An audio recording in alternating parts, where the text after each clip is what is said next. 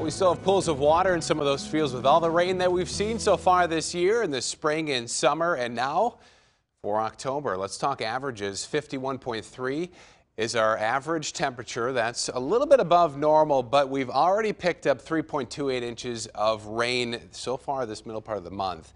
And that's over 2 inches more than what we expect. As far as rain and melted snow for the year, 41.96 inches, and that brings us to the wettest year we've had on record. Now notice how that second spot was just last year, but if you compare it to this time, 35.78 was where we were on this date last year. We're already at the 41.96 inch mark. So we have 2.5 months yet to go.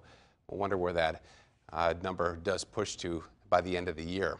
So this is the current pattern as we go through the week ahead. We have a jet stream dipping down over the Rockies and then coming back up the Midwest. And what that typically brings is a cooler weather pattern, and it does bring in a lot of moisture in from the Gulf of Mexico. So that means cooler weather pushing in from Canada and more rain possibilities as we go through the next 10 days. And our GFS model, as we run this out, bring in about, on average, about an inch of rain in Green Bay and parts of northeast Wisconsin. When we zoom out, though, and show you the 8 to 14-day outlook from the Climate Prediction Center, it does look like above normal rain amounts will be kind of situated over the eastern coast. We have a couple systems going through here that'll deliver rain.